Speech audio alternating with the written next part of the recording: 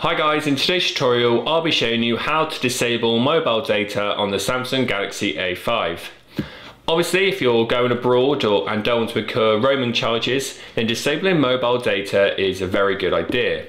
Obviously if you go above your data limit on your contract, then you are going to incur big charges, and recently, especially in the UK, the charge for going over your limit has dramatically increased. So on occasion, disabling your mobile data is worthwhile.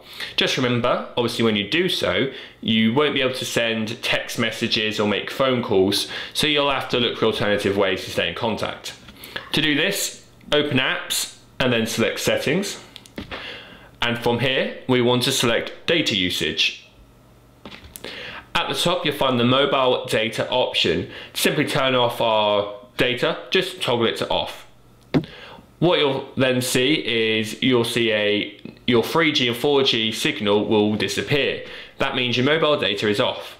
Obviously, when you want to turn it on again, just toggle this option back to on and your 4G or 3G symbol will then reappear. And that is how you toggle mobile data to off on the Samsung Galaxy A5. Thanks for watching.